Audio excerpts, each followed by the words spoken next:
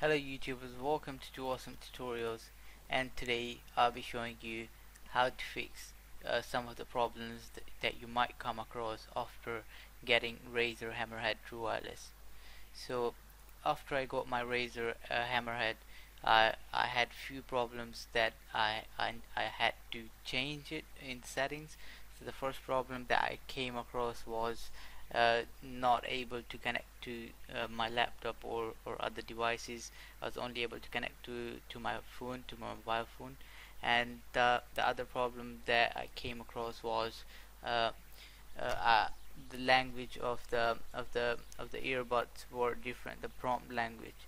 So in order to change those settings, I had to. So you want to make sure that you have your Razer audio application installed onto your phone. You can get it from Apple Store or Play Store if you're using Android. So after you've installed the application, you need to open it. So after opening it, you need to make sure that you have your earbuds also in your ears or outside the cover. So as they are connected, you will be able to see your battery percentage, and then you've got a lot of options here, such as equalizer to enhance your bass, and some other options in regards to audio. And then if you see you also have gaming mode, and then you have remapping. However, these are not required in order to set the Razer up for your use, but you can have gaming mode on if you're gaming. But if you're not gaming, I would not recommend to have that on, because as you move around, or if there's any disturbance in the signals, then you will probably feel it in the audio. uh, and then after, you need to click top right onto the settings, and then you will see compatibility mode.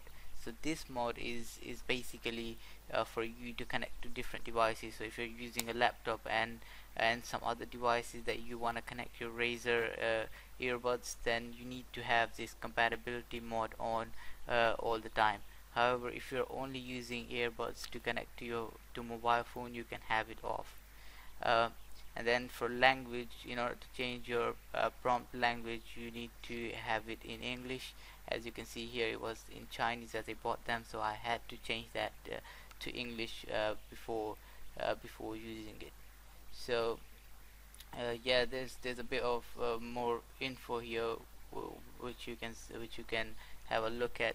However, these are the two options that you need to change in order to have those problems solved. So that's it for today. So if this video helped you, make sure you hit the like button and subscribe to Do Awesome. Thank you for watching. Bye bye.